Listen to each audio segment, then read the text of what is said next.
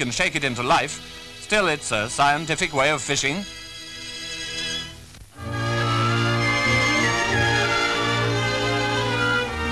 Reports from Melbourne say that their first Royal Show out there since 1939 was held in bright sunshine with a touch of spring in the air. It certainly sounds nice and it certainly looks good too. And of course the horse always takes pride of place at these Australian shows. But Victoria can also boast that the state produces some of the finest stock to be seen anywhere. In the dog show event, the wire hares proved as popular as they used to be over here till poodles and boxers made their bid.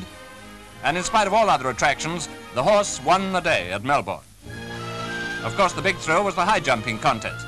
It takes a newsreel camera to show exactly how and how not to tackle the big jump.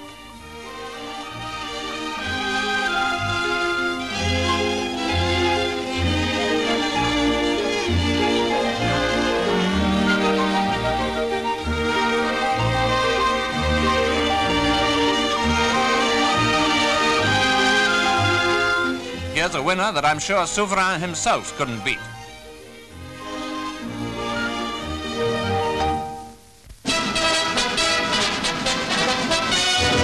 The King George VI stage